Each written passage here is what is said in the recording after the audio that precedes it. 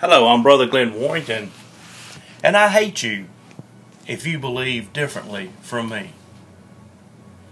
Well, now that I've got your attention, that's the title of this article that I'm posting on my webpage, and I figured I'd do a video presentation on it.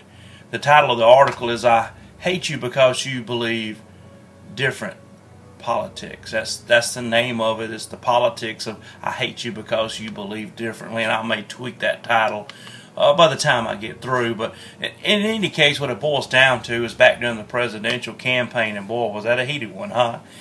Well, I received a cartoon. It was a funny cartoon. It had a picture of President Obama, and he was hiding behind the CNN reporter back during the debate. I thought that was funny, and I tried to be more satirical on the political ads and everything, and so I went to share that cartoon and actually posted it, but I noticed something when the photo was enlarged, and after I'd shared it, it said, "I still hate Obama." So needless to say, I went through the process of deleting that photo because I don't want anybody out there to think that I hate anyone. You know, I'm commanded to love my neighbor as myself. Jesus tells us that that is the greatest commandment.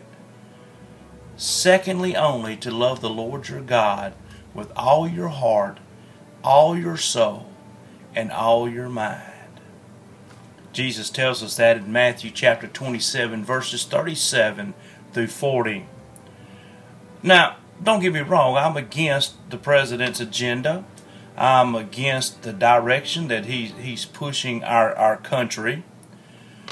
I do not like his lack of leadership, but I do not hate him.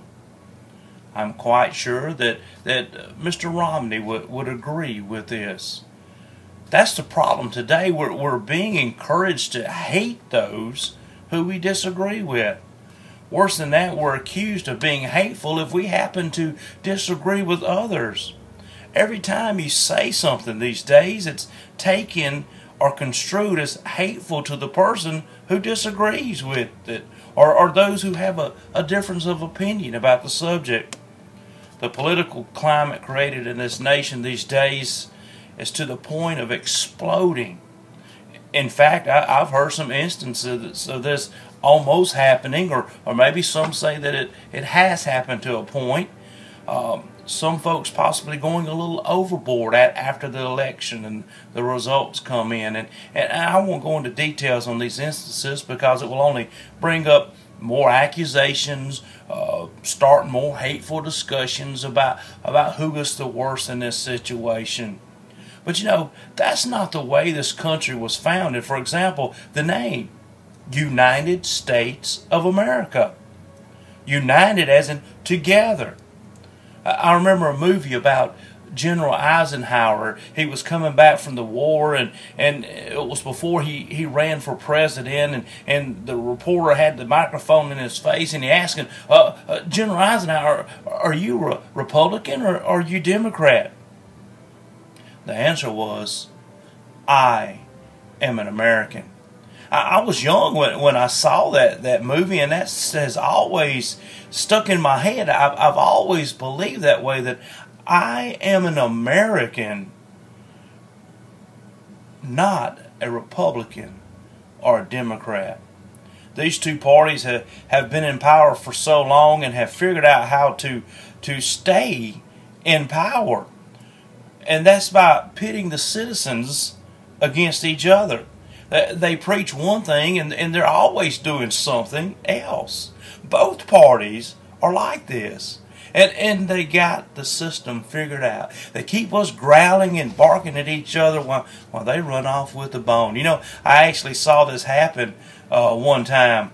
There were these two dogs, and they were fighting over this bone. It had a good piece of meat on it, and they could have shared it. It was plenty to go around. Heck, it was a cow leg, and plenty there for both of them. One of the dogs was a blue tick hound, and the other was a red bone hound. They got to growling and showing teeth, and their hair stood up on their backs, and then it happened.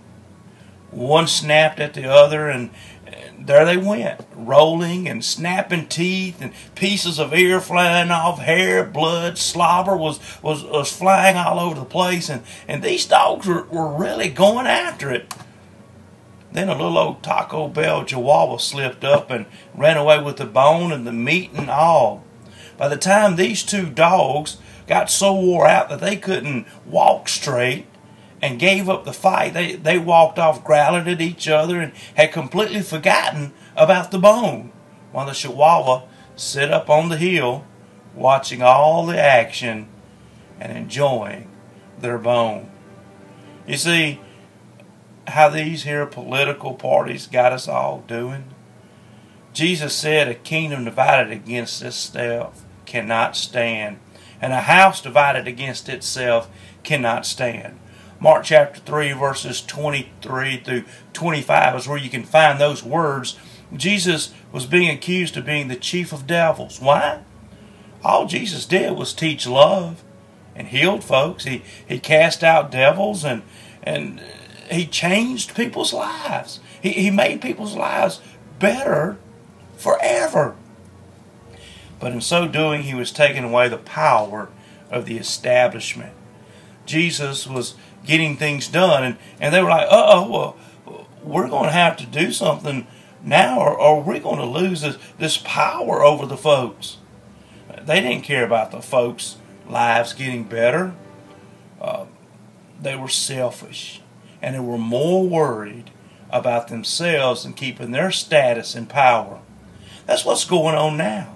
The two parties have us so divided, we're mad at each other and have no idea why, except that some are Democrats and others are Republicans. Jesus said, "Again I say unto you, that if two of you shall agree on earth as touching anything that they shall ask, it shall be done for them of my Father which is in heaven." Matthew chapter 18, verse 19. Of course, the condition is that we have to come together in Jesus' name. So I want to challenge you, especially if you call yourself a Christian, but right now you don't even have to call yourself a Christian. Just forget Washington, D.C. for a little while. They got that. The politicians, they got it. Let us come together as a people and cleanse ourselves of this hate. Let's heal the hurt. Let's forgive each other.